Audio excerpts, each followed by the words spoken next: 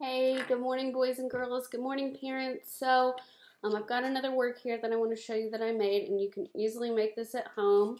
All you need is markers and clothespins and an empty egg carton. One of the works that we have in the toddler classroom is a clothespin work. It's really good for fine motor skill development, and it strengthens their pincer grip, which gets them ready for writing. It strengthens the hand muscles for that. So if you want to, you can just get out some clothespins in a bowl and have them practice clipping them to the bowl, and it doesn't need to be color coordinated at all. That's like an extra step if you want it. But I chose to also have this be a color matching work, so I drew some colored circles on the outside, and then if you look, you can also see them on the inside, and then also on the bottom of the clip. So that's so that you can see it no matter which way you're facing. Anyway, so what you would do is you would show the child the work and say, okay, all right, so this clothespin has a yellow dot on it.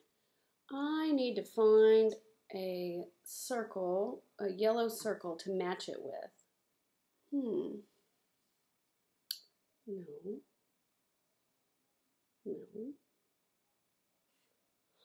Yes, this is a match. Demonstrate how to clip it on. And then you would just go through and let them match. You would match another color. You would go, this clothespin is red. Can you say red? Good. Let's see if we can find a match. No.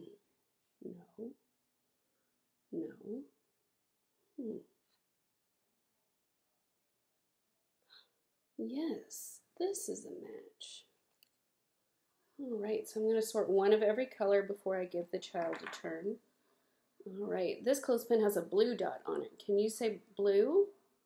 Good job. All right, so let's see if we can find a match. There we go. That's the blue one. All right, so then you would invite the child to have a turn.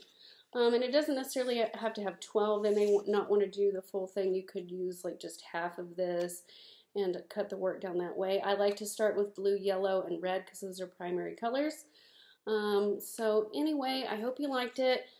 Give it a shot. If your child does it, I'd love to see a picture. All right, I'll talk to you guys later. Bye.